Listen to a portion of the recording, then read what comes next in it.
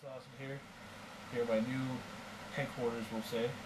I'll show you around here in this a little bit, but I wanna talk about something that just recently happened. For those of you who know, a few people already know.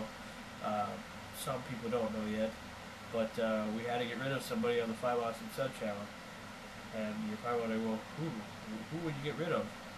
Well, I had to cut a guy named Patrick Butler, aka user SCTO23, Sicko23. Now, I have nothing against Patrick Butler personally, but he really liked to milk the situation because of the fact that, he thinks the reason why I didn't like his, or the reason why I kicked him was because of his video that he made just recently. Well, that was just the reason. He's been an idiot, or more or less, not really an idiot, but just more of a selfish person, more it's all about me, and that's it, type of person, towards the rest of the stud gang, the rest of the people that I chose and whatnot that are a part of my group and whatnot. Trying to say that we, should like bow down to the great Patrick Butler because he's better than everybody else. Now, see, Patrick, you want to know why I kicked you? It wasn't just because of the video that you made. Because obviously I'm acceptable to any video, the video, well, this goes back to about a month ago or 2 months ago when you started. Well, first of all, one of our guests that we had, Baldy Holly 79, who I personally invited to share a song, who's a singer and whatnot, who likes oldies as much as I do, as much as a few of the people on our channel like. I figure it would be kind of nice to bring somebody from the other half of the world, to share a song or two with us, just for the sake of entertainment.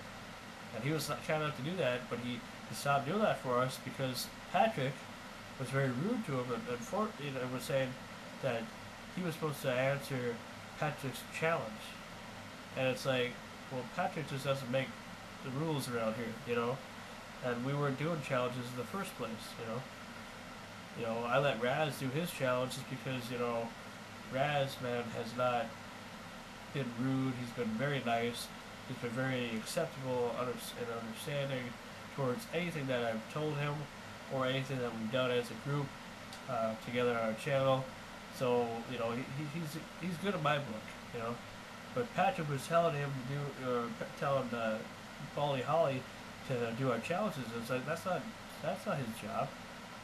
Baldy Holly I personally invited him over to share a song with us or two, That's why, to be a guest here and there, whenever he has the time.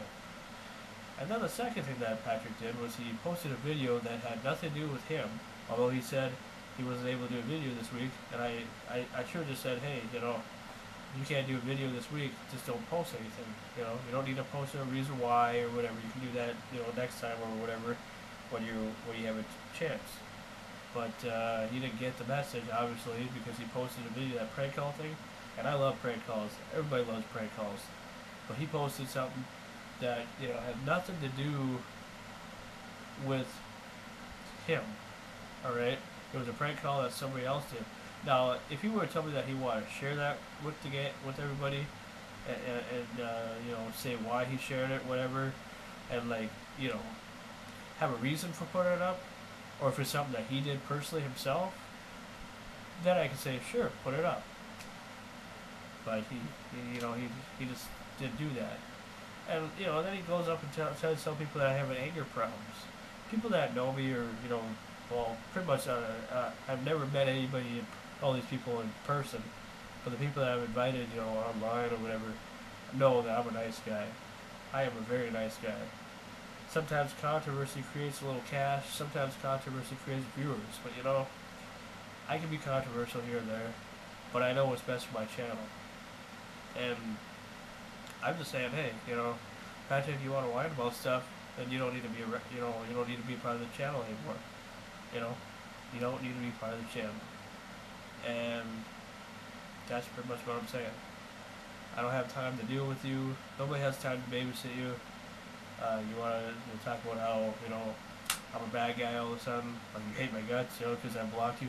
I blocked you because I want you to learn that when you start making the rules to yourself, and I have no problem with anybody, you know, I want to make it clear that the people that I've chosen to be part of the group, you know, if they have an idea or something like that, you know, to run by me, that's fine, you know, but don't pull Patrick Butler, you know, that's what I'm gonna call him, you know, because you know, it's not, you know, that's why we have communication. That's why we keep in touch.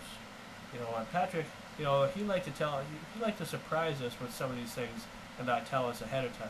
You know, and then try to ask people like the irate gamer, or the angry video gamer to respond to his challenge. You know, that's not going to happen.